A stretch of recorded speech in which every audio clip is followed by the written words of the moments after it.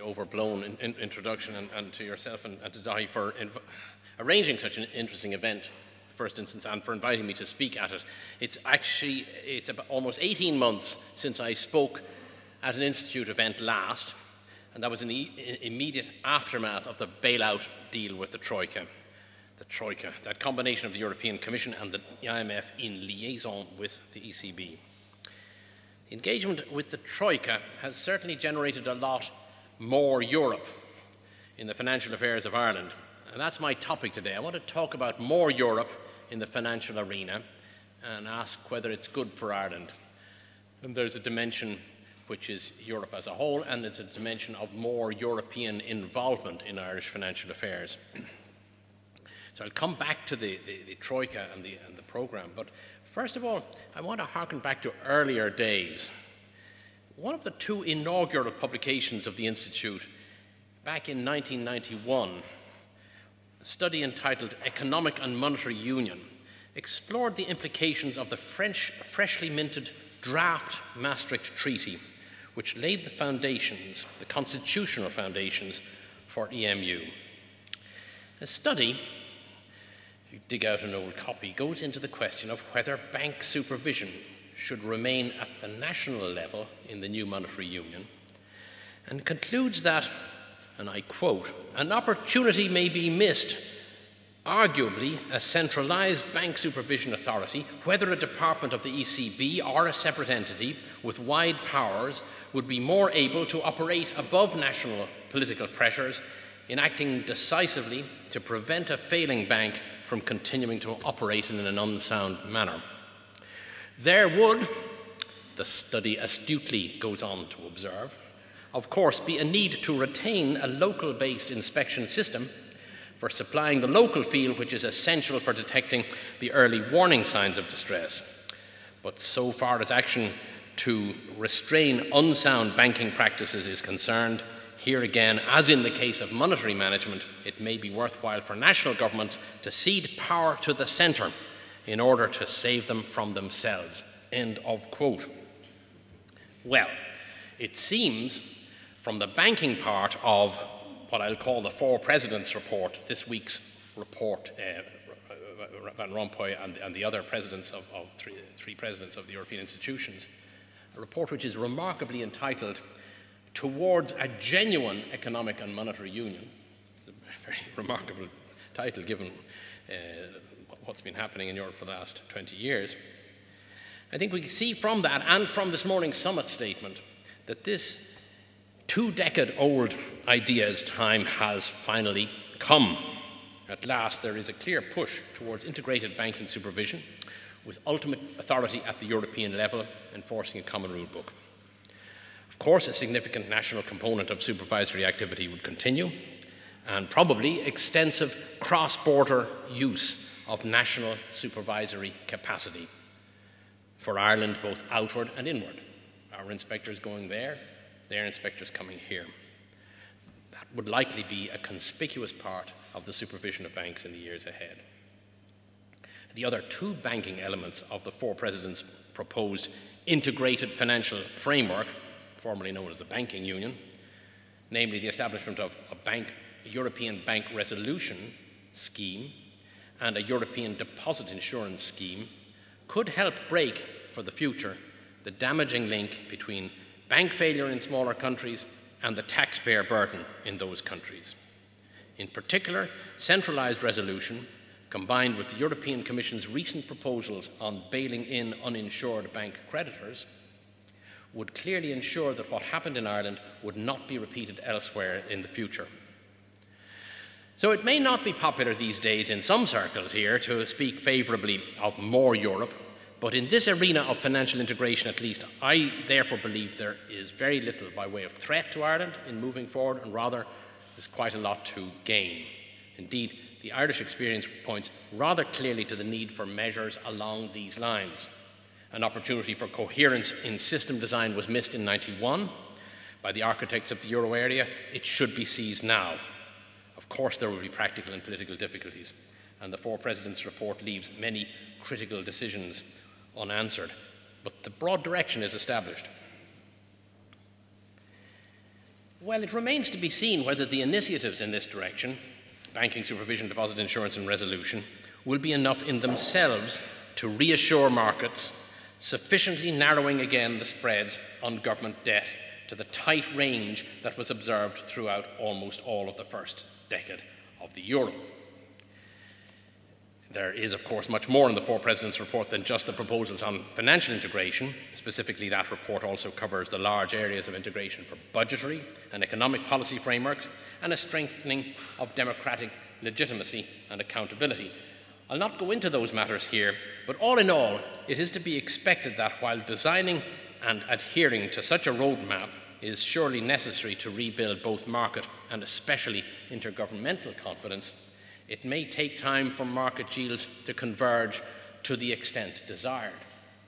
There has been already some market movement in the last few hours. Recall, in thinking about this issue of yields on government bonds, recall that one of the Maastricht criteria for admission to the euro area is that a country's long-term bond yields should be not more than 200 basis points, 2 percentage points, above the average for the three countries with the lowest inflation rates. So that's the way the architects envisaged. You can't get in until at least you've got your long-term yields to that sort of level. Well, yesterday, Spanish long-term yields reached about 550 basis points above those of Germany. The figure for Italy was more than 450 basis points. Clearly, these market conditions relating to three of the four largest countries are not what was envisaged by the Delors Committee way back then and are not consistent with the integrated monetary transmission called for in the treaty.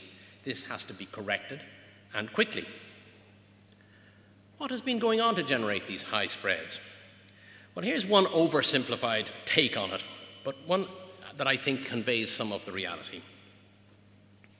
Even very high national debt ratios in the euro area can be seen by the markets as tolerable as long as interest rates are low. And interest rates were indeed low throughout the euro area before the crisis.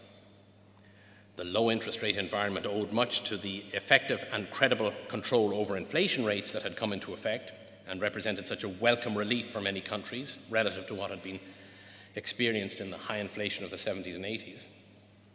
Introduction of the euro ensured low interest rates in the low debt countries, but low yields also prevailed in the high debt countries as long as markets thought that the debt levels were tolerable and that the debt would be repaid without any doubt. Even for countries to which the rating agencies did not attach a high credit rating, sovereign debt traded for most of the first decade of EMU as if it was AAA or close. But the same very high debt ratios do not appear so tolerable if interest rates are high. And alas, markets will demand higher interest rates if the debt does not appear tolerable. This vicious circle has gripped half a dozen euro area countries with a vengeance. Indeed, now the spreads again seem out of line with credit ratings, but this time the range of spreads is wider than the ratings would normally imply. A sense that countries in trouble would eventually be bailed out, despite treaty prohibitions, may also have been at work in keeping debt levels low in the past, but that belief too has been eroded by the market's experience with the Greek PSI debt exchange. Of course, by piling up debt in many euro area countries, some of which were already high, some not so high, the fiscal and banking policy responses to the crash of 2008-9, counter-cyclical fiscal policy, and the assumption of the obligations of failing banks, have contributed to moving countries from safety into the risk zone where the good equilibrium, low interest rates, low perceived default risk, could flip and has flipped into the bad equilibrium of high interest rates and less certainty.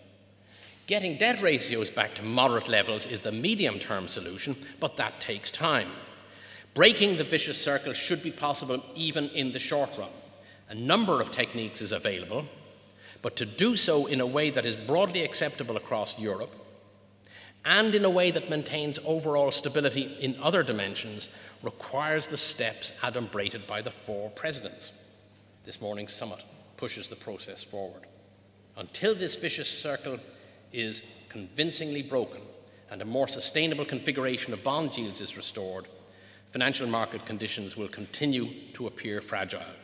And that's why there's increasing recognition that it is not something to be left on the long finger.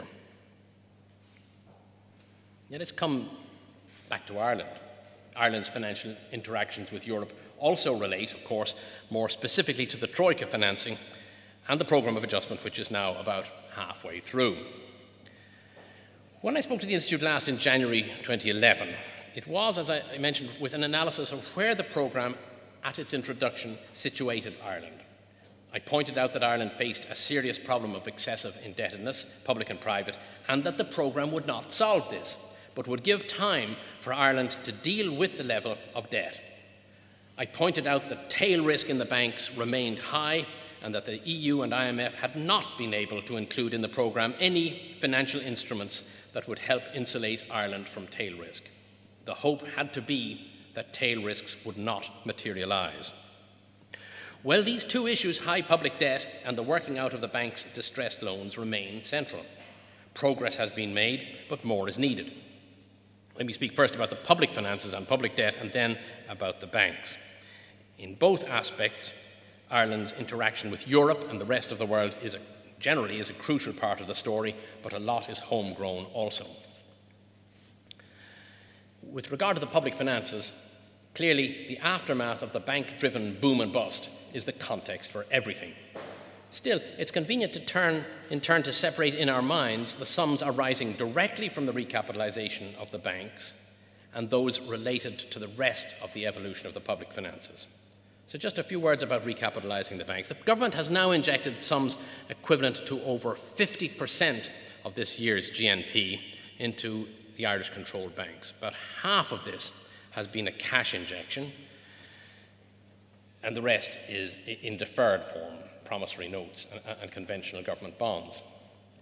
Until these deferred amounts are settled in cash, and I know that Carl Whelan has been talking a bit about this earlier today, the cash needs of IBRC, the legacy institution from Anglo and INBS, are being met with some nearly 42 billion of exceptional liquidity assistance from the Central Bank of Ireland. The drawings of the Central Bank on the euro system that in effect meet this ELA are subject to remuneration at the ECB policy rate, currently 1%. As long as these arrangements continue, then, they have a sizable impact on the gross and especially the net debt of the state, but the overall running cost to Ireland has been relatively low, thanks to the indulgence, in this matter at any rate, of what is often locally the oft-maligned ECB. Although this financing arrangement continues for the time being, still, from the market's point of view, the lack of any explicit commitment to long-term, low-cost financing of IBRC's cash needs no doubt has represented one of the obstacles to Ireland regaining market access on the necessary scale in the immediate future. With last night's summit statement, it may not be unrealistic to hope that this important loose end can be tied up relatively soon. At the Central Bank of Ireland, our initial approach to the recapitalisation of Irish banks back in late 2009 was to imagine putting in not just enough capital, but so much capital as to fully dispel any market concerns. If we can look at I have just a few slides. If we can look at the first of them there. The rapidly mounting... Oh, I have to do something, do I?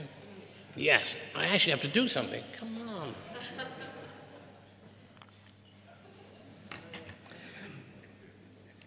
The rapidly mounting actual and prospective public debt ratios coming from the non-banking deficit, and you can see the solid part of that line rising. That's the debt ratio rising 2008, 2009, 2010, even if you don't look at the banking debt, which is the white bit at the top.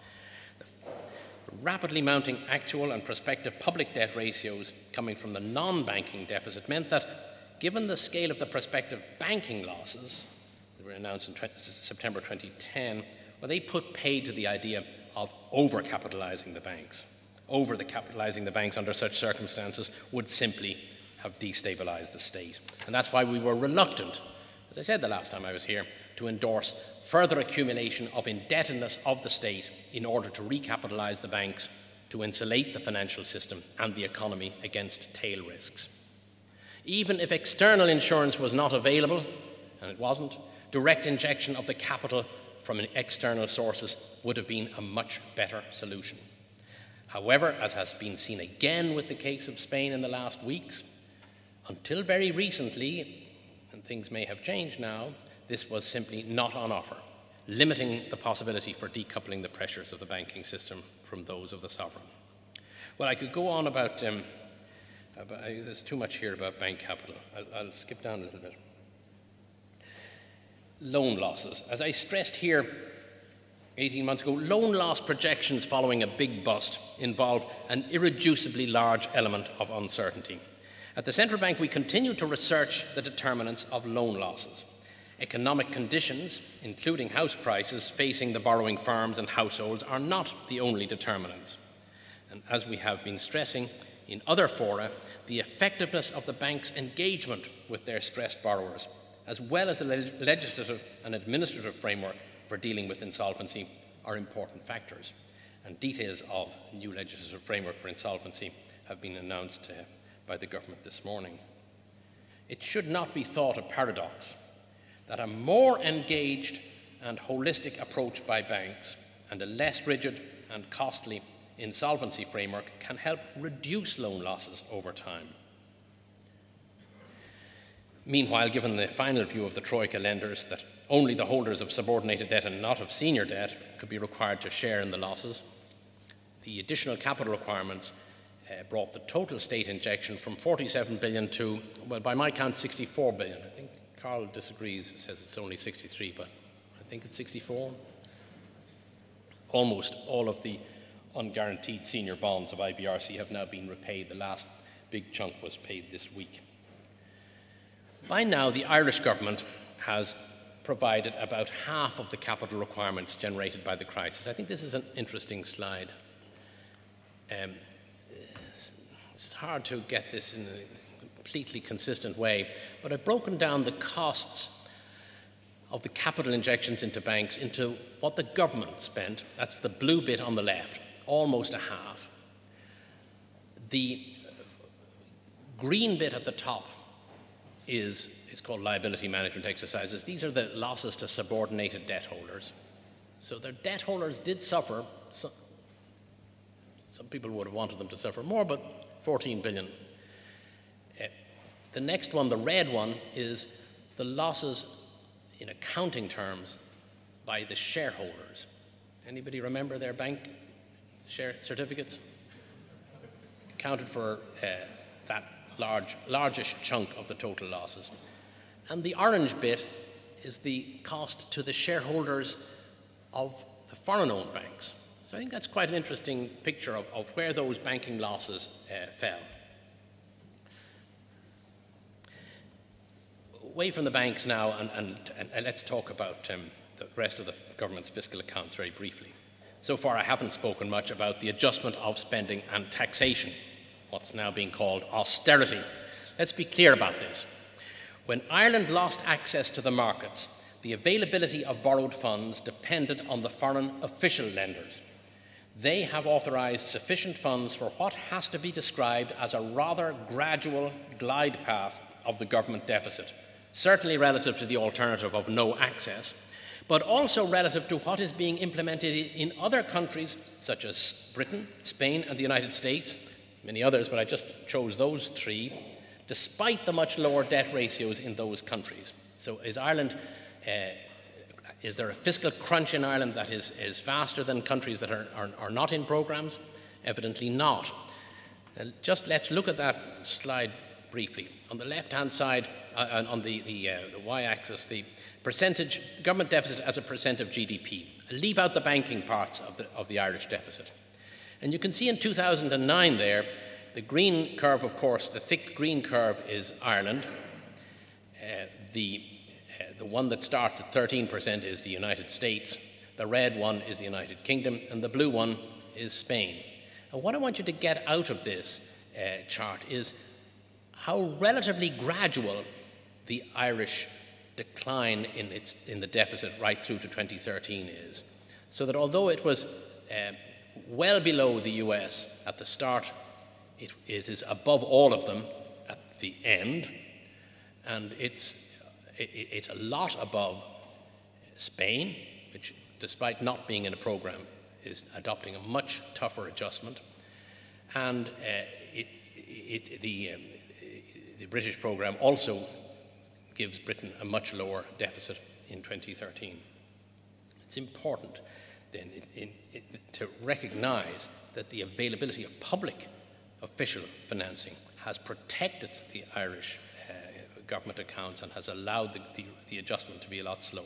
Indeed, the striking fact is that right through to the end of the programme, there is a resource transfer from the official lenders to support non-interest net spending of the Irish government.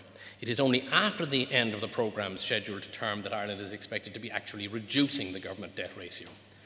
As such, it can fairly be said that the higher taxes and cuts in public spending are, thus far, not being used to pay off the banking debt. The scale of the fiscal adjustment needed even then is an indication of how badly skewed our public finances had become in the boom, with what proved to be transitory revenues used to increase the level of spending well above what could be sustained. Achieving fiscal targets is easier when the economy grows. More important, there are more jobs and more income to go around when the economy grows. In the face of weakening economic activity in many parts of the euro area, there has been a tendency for international comment to consider the Irish economy's current growth performance as rather good. Export growth, the current account surplus in the balance of payments, compliance with budgetary targets, and improvements in cost competitiveness are rightly emphasised.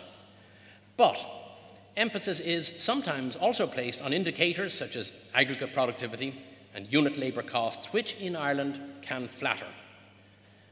In fact, after the very steep fall during the crash of 2008-9, aggregate economic activity has been broadly unchanged since early 2009. Growth in export-oriented sectors has been offset by shrinkage in domestic demand. Only in 2013 does the central bank expect the domestic demand to stop falling. Aggregate employment has been falling for 5 years now. Bank lending, despite all of the policy efforts, remains timid. Despite the fact that exports have held up, adverse economic factors have been holding the Irish economy back. It's one of the most open in the world, and so it's important what the external factors are doing. For example, compared to what was projected at the outset of the programme, economic activity in Ireland, GDP, is almost 2% below what was expected at the outset of the programme. But this gels with an average underperformance of the rest of the EU economy of about the same percentage. We pull this out here. We can probably, the easiest thing is to forget about the red bars. And this shows you revisions to the growth forecast for 2012, the blue lines, the revision that happened between early 2011 and recent forecasts. So you can see on the right-hand side there's Ireland, almost 2% below, but look at all the other countries, some of them as high as between 3 and 4%, Spain and Italy, Germany, also 1.5% relative to what was expected. The euro area as a whole, rather more than 2% below what was expected at that time. So that shows you the link between the external situation, or it suggests a link between the external situation in Ireland. The continued high rate of personal savings and the fiscal adjustment have also been adverse factors, though, as I mentioned, the latter factor has been minimised thanks to the availability of Troika funding. Any overall assessment must therefore be highly qualified. Though there have been several setbacks in the euro area and some missed opportunities, step-by-step actions have been taken to build the conditions needed to ensure a stronger recovery of the Irish economy. According to the forecasters, a return to output and employment growth is in sight, and while there will no doubt be some more setbacks on the way, it's not unreasonable to hope that the balance of negative and positive surprises will be better than it was. However, the high and still growing debt is reflected in the yield spreads, even if they've come down today. Financing conditions do need to be improved, as has been acknowledged in this latest summit this morning. While some may have hoped for more from Europe in the past couple of years, any fair-minded assessment must acknowledge that the official financing received has been a lifeline. If financial markets and growth conditions in Europe can indeed be stabilised, and I'm sure they can, if financing conditions for Ireland can be improved, and if restraint remains the policy watchword at home, the corner can soon be turned. Thank you very much.